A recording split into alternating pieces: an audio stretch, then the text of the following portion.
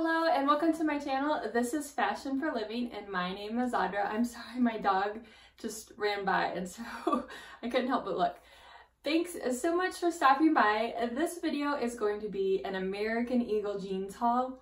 I am completely new to American Eagle jeans. I have never owned any American Eagle jeans before, but on Instagram, if you don't follow me, go ahead and head over there and follow me. It's at Fashion for Living. But several of you, I had asked what your favorite jeans were a few months ago, and several of you commented that American Eagle jeans were some of your favorite for the value and for the fit. So I for sure wanted to give them a try, and I finally got around to doing it. So I tried out two different styles. Both are the highest rise, I believe. The first pair are these. They're the highest rise flare super stretch, and I love these jeans.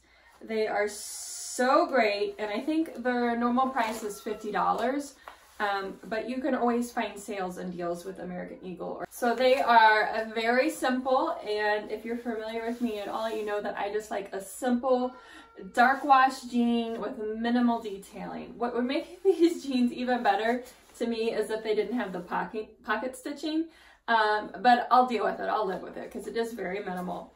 And so I, for size reference, in Old Navy high-rise jeans, I wear a 2. And so that is what I'm wearing in these. And I will say that these are very stretchy. I did try the 4, and that's what I'm holding up here, is the 4, and they fit really good through the thighs and the bum, but they gaped out in the waistband, and that's something that I tend to have a problem with. And I had read several of the reviews, and they said that they tend to stretch out over the course of wearing them, so I ended up going with the 2, and I'm glad that I did. The second pair that I tried, again, were the highest rise flare. I got the extra long, which is 36,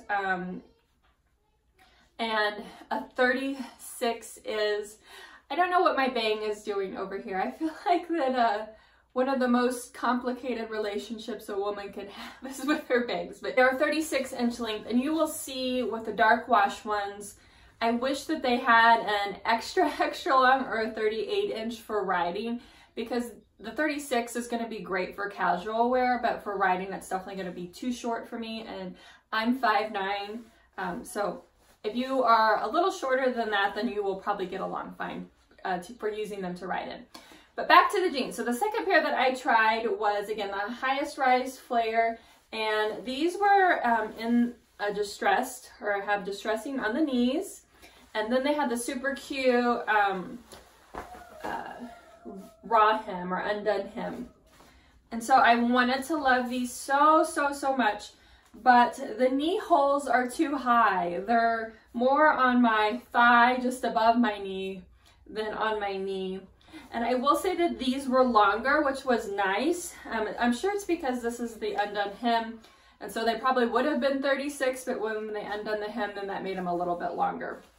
And I did size up in these, so I had to go with a 4 for a comfortable wear. I could get the 2s on, but they were so uncomfortable. These are the distressed pair are a little stretchy, but they're not as stretchy as the simple dark wash pair.